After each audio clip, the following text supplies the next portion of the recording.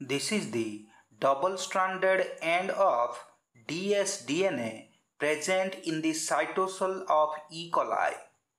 In the cytosol of E. coli, first of all, the enzyme RecBCD enters at a double-stranded end of dsDNA.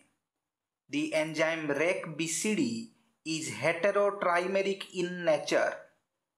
The enzyme RecBCD is composed of three subunits like RecB subunit, RecC subunit, and RecD subunit. In E. coli, the RecB, RecC, RecD genes encode RecBCD enzyme. The RecB subunit and RecD subunit show helicase activity. By their helicase activity, RecB subunit and RecD subunit unwind DNA. RecB subunit has a RecB nuclease domain. This RecB nuclease domain can alternately degrade one DNA strand than the other. The RecB nuclease domain degrades the 3' ending strand more. For this purpose, the hydrolysis of ATP is required. By using its helicase activity, the RecB subunit travels or moves in the 3' to 5' direction on the strand with the free 3' end. Similarly, by using its helicase activity, RecD subunit moves in the 5' to 3' direction on the strand with the free 5' end. The helicase activity of both RecB subunit and RecD subunit depends on biochemical reactions in which ATP molecules undergo hydrolysis to produce ADPs and PIs. So, overall we can say that for the nuclease and helicase activity of RecBCD enzyme, ATP molecules undergo hydrolysis to produce ADPs and PIs. The movement of RecBCD enzyme on the dsDNA and degradation of both strands of DNA looks like this.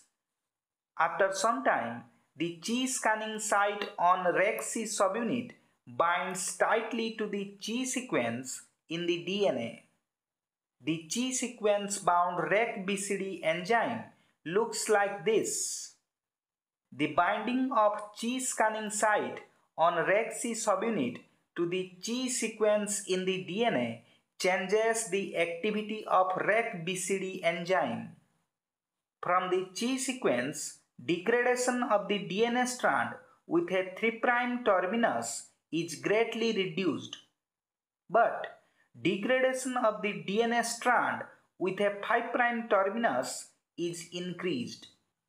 This process creates a ssDNA loop with a 3' end, and only the strand with the free 5' end becomes accessible to the RecB nuclease domain. The ssDNA with a 3' end is used during subsequent steps in recombination. This is the Chi bound in scanning site.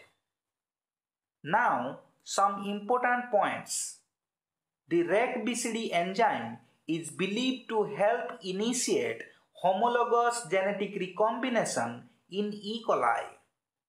The RecBCD enzyme is involved in the repair of double-strand breaks at collapsed replication forks.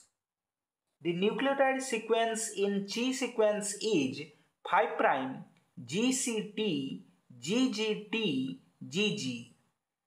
The 1009 Chi sequences scattered throughout the E. coli genome enhance the frequency of recombination about 5 to 10-fold within 1000 BP of the Chi site.